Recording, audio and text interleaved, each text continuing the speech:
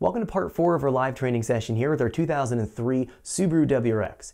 In this training tutorial, we're going to be focusing our attention on working with our boost control, learning how the closed loop routine works, learning how to set our boost targets properly, and working with our duty cycle tables to command the boost solenoid to achieve the boost that we're after. There's going to be a system balance that we're going to be trying to achieve, making sure that we have the correct duty cycle values programmed in our tables to achieve the target boost that we're after, and making sure that the ECU is going to be happy and not trying to work with the closed loop feedback control too aggressively. There's a lot to talk about and cover in this video. Let's jump in so we can check out working with our boost control.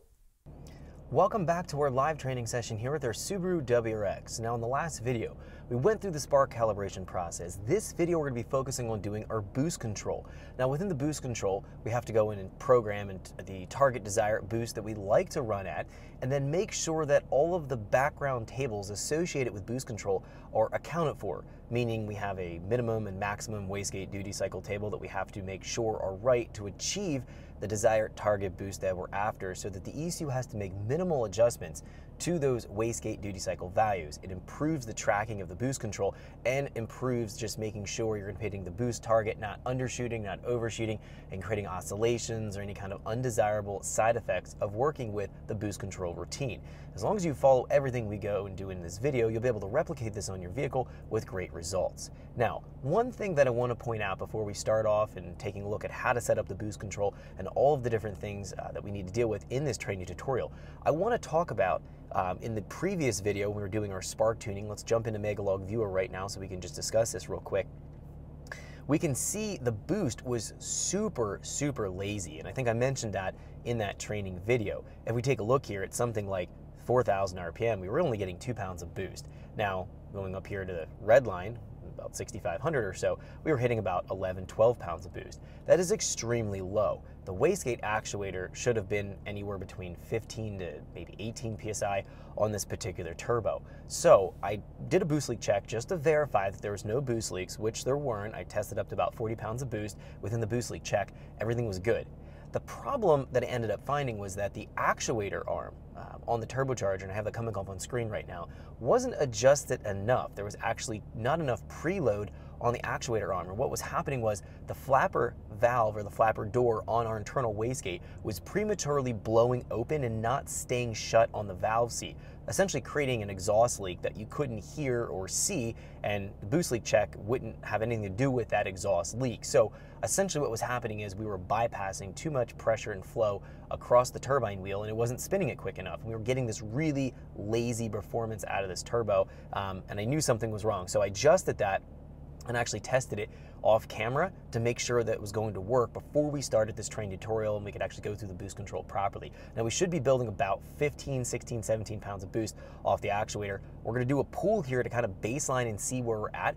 Then we're going to go in and actually start to adjust the boost control routine from that point. So again, if you have really lackluster or lazy performance from a turbo that you're expecting to perform much better, and you have an internal wastegate, don't be afraid to check the preload on your internal wastegate actuator arm. In this case, that was the direct problem we were having with the car.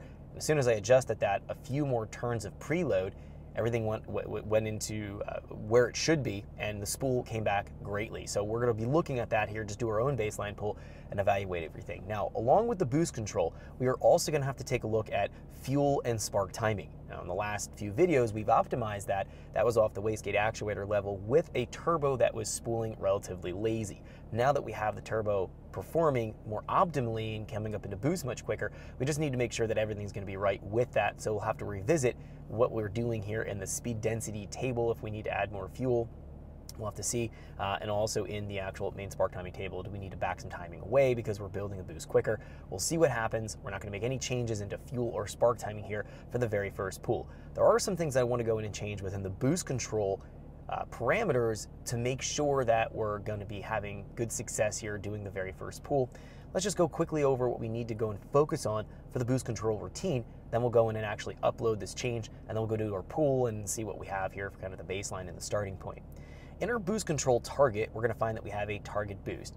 This target boost table here, when we were building our base file, we set this to approximately 15 PSI at roughly 4,000 RPM and higher, because this is laggy turbo. We'll find below that we were targeting some kind of a reasonable lower RPM here. We can see in these higher throttle angles, we were targeting a little bit lower boost level, because we know we're not going to build the boost at that point. We're not going to spool up and build that.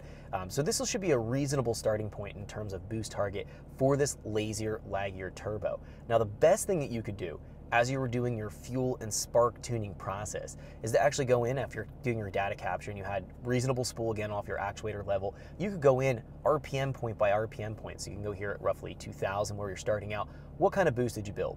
You want to have your boost maybe here in your target table about 2-3 psi higher than what you found at that level here. So right now we're actually commanding 6 and 8 psi. That's going to be way too much. Now this is with the laggier setup here where Thanks for checking out our teaser clip. If you want to see the rest of this video and more than 500 hours of current EFI training we have to offer, make sure you click right here. If you want to go and check out more teaser clips from this training course, click here, and you don't want to miss any of the videos we're going to be releasing on this channel, so make sure you subscribe and click here. Thanks for watching, and I'll see you guys later.